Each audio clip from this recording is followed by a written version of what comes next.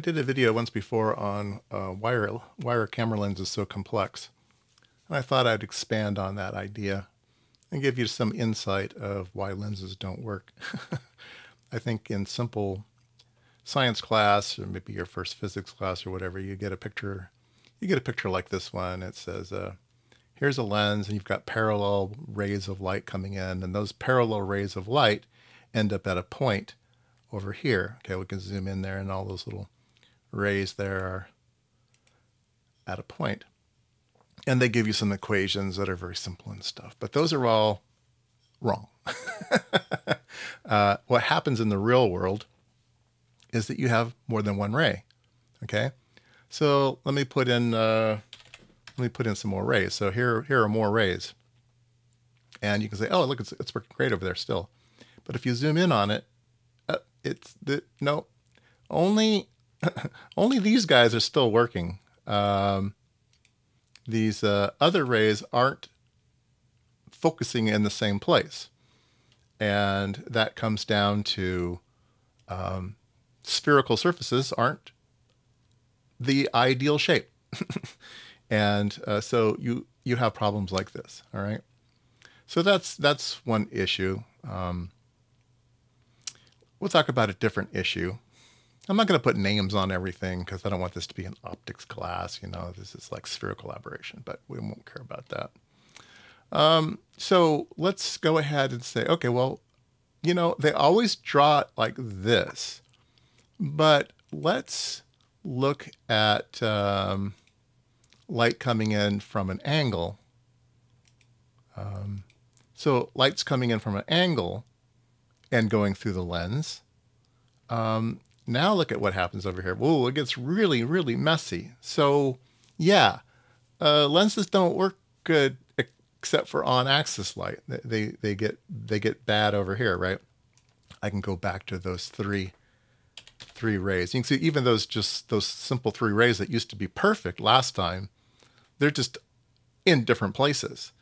And you can sort of see that, well, they take different paths through the lens. If we take just the lens, you can sort of imagine that this one kind of takes a short path and this one takes a longer path.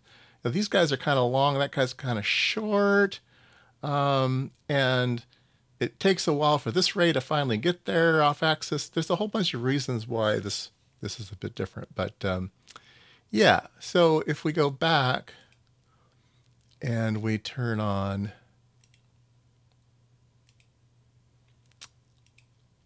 all the rays.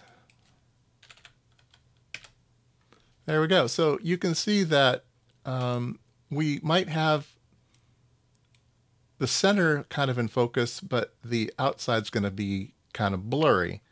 And we can sort of view this as an optical engineer in something called a spot diagram. And a spot diagram is a graph of how light is hitting the image here, right?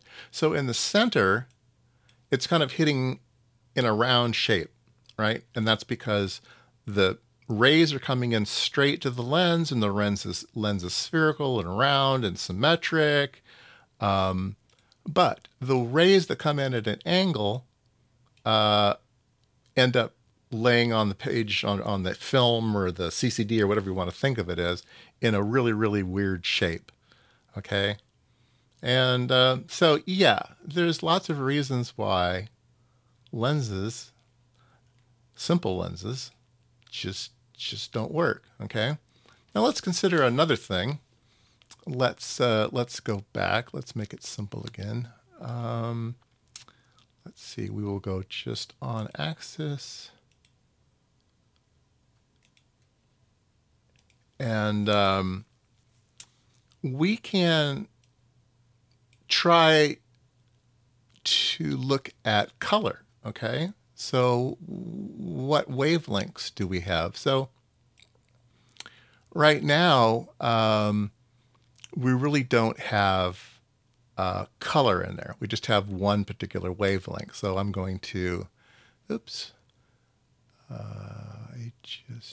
there we go, hit the select button. Okay, so now we have different colors, okay? We have these are scientifically chosen lines because they're discrete lines of different gases that it doesn't really matter. There's a blue line, a green line, and a red line. That's it. There's 480 nanometers, 580 nanometers, and 650 nanometers. So red, green, blue. Okay. Okay. So now we're going to put red, green, blue this thing. All right. So now we have, let me show you. We have various wavelengths, like I said, red, green, blue. Okay. So we're going to be using red, green, blue. And let's look at this. Let's turn on, let's see. We have to get rid of this box here. Oops. We are going to be able to look at all three wavelengths at the same time. And if we look way out here, now we can see that we have different colors over here. And those different colors are where the different wavelengths focus. So now we have what's called chromatic aberration, okay? And so not only does the lens not work because of rays that go in the middle and rays that go in the edges focus differently. We saw that before with monochromatic light. Now we have chromatic light, and the chromatic light can focus in different places because of that. Now if we do a spot diagram, we can see that different colors. Let me zoom back out again. There's a little thing in the corner here. Can I just zoom in on that? No. Anyway, there's red, green, blue is the actual wavelengths, 480, 580, and 650 nanometers. And you can see that the red light gets focused in closer, and then the blue light gets focused more, is a bigger blur, right? These are kind of blur circles as well. Maybe these are a bit confusing because we're using a regular type of pattern. So I've told it to use a random type of pattern. Optics engineers like the more structured one because it gives the more information.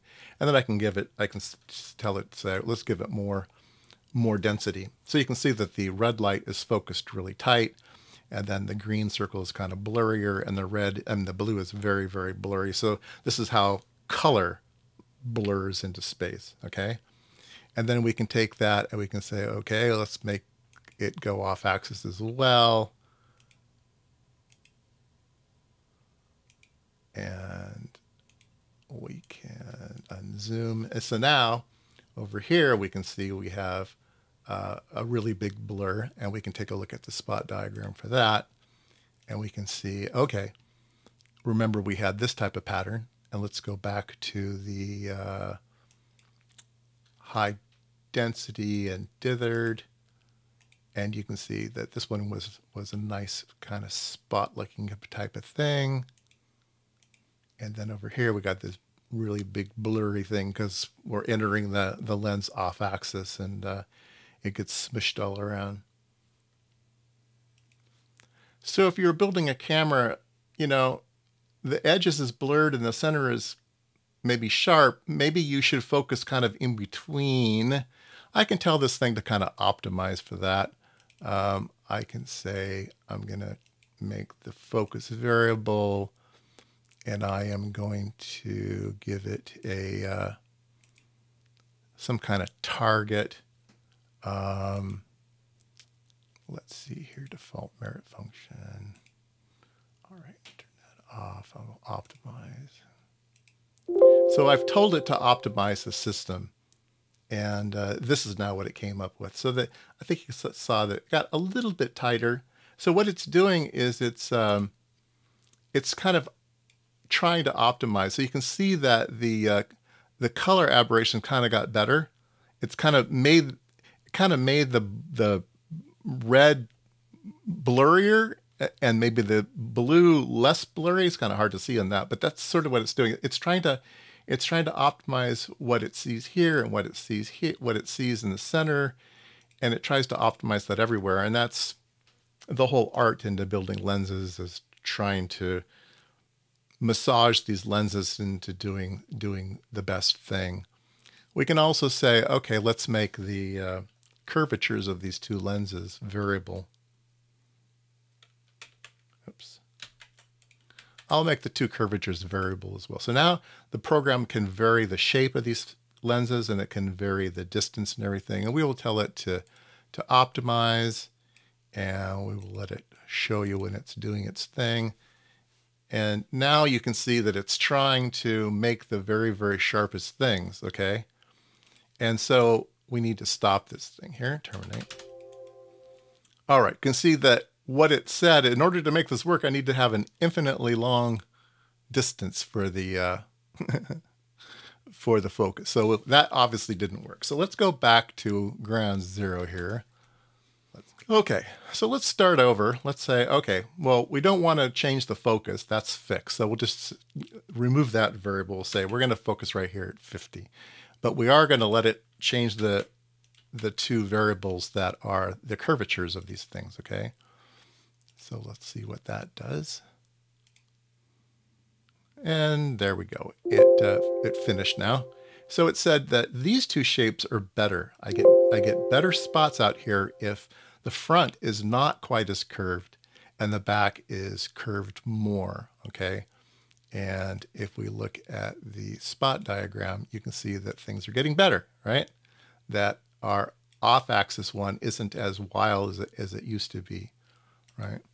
So there are good shapes and there are bad shapes, and yeah. And then in order to go the next steps, you need to introduce more lenses. The more variables, the more control you can get over the lens. So adding different elements. Right now, the only two variables we had were the two curvatures. But if we add a second lens, then we have two more curvatures. And we could also vary the thickness of the lens, or the spacing between the lenses, or where the aperture stop is, or a bunch of other things. So anyway, just a brief glimpse into simple lenses are not all that great.